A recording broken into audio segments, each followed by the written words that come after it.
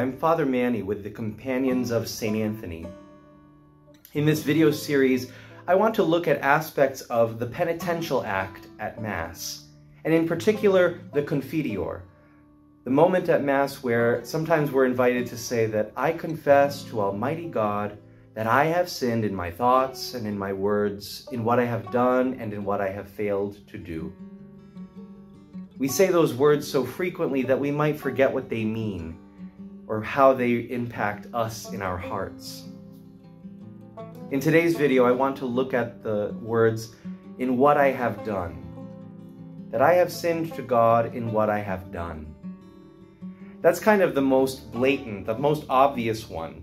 We usually, when we go to confession, talk about the things we've done as sins. And so it's pretty easy for us to think about what we've done that has been a sin. And at the same time, we might forget that some of the things that we do are sinful. Maybe we've justified our behavior. And at times, it's understandable, we're human. But really, God invites us to sainthood, to be virtuous.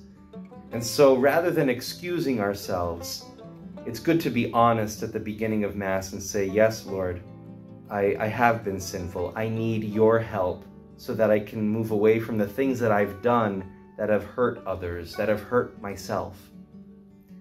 May the Lord give us that grace so that we can move more towards people who are of good actions and not actions that lead to sin or lead others to sin.